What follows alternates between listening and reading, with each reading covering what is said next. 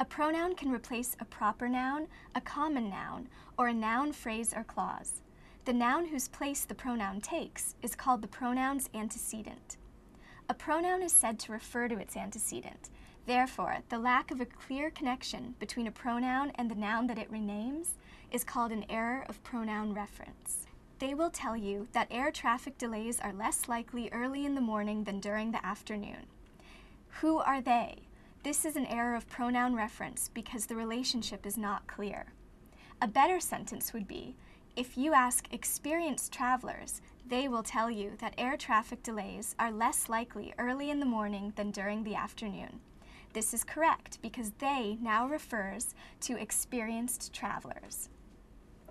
Another example, the gambler was reckless and the politician was dishonest, but at least he was able to make a living.